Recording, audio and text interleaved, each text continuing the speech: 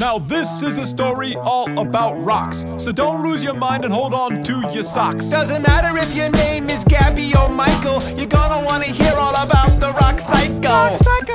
Rock cycle, everybody!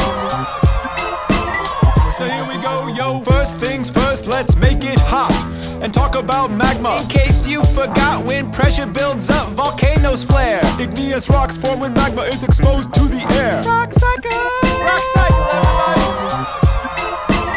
So here we go, yo. Weathering erosion, the effects of time transform igneous rocks. But don't call it a crime, because sedimentary rocks are what you get.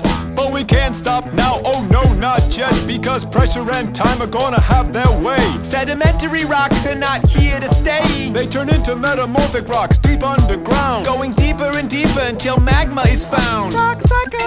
Rock cycle, everybody!